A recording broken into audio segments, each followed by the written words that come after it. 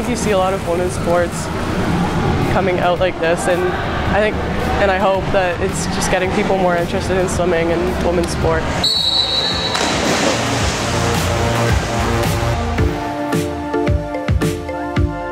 That was the goal, to get those 4 girls as a unit to try to win a medal, and everything was planned around that relay from about 12 to 18 months out. I think there was a momentum effect to it.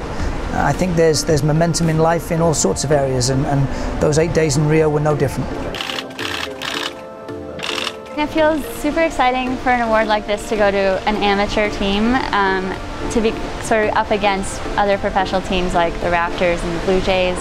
It's super exciting, and for our sport to get that kind of attention means a lot for the years to come, and just building support and getting kids interested in swimming. I think I'd describe us as inspiring and powerful, just because I've looked up to all the girls on the swim team for so long, and they all help me out all the time. And it wasn't even just the girls I trained with last year, it was the girls that I met in Rio and got to know a little bit better. And they're all super inspiring to me, and I was really, really impressed by how each girl was able to just step up on the block and do what they did best.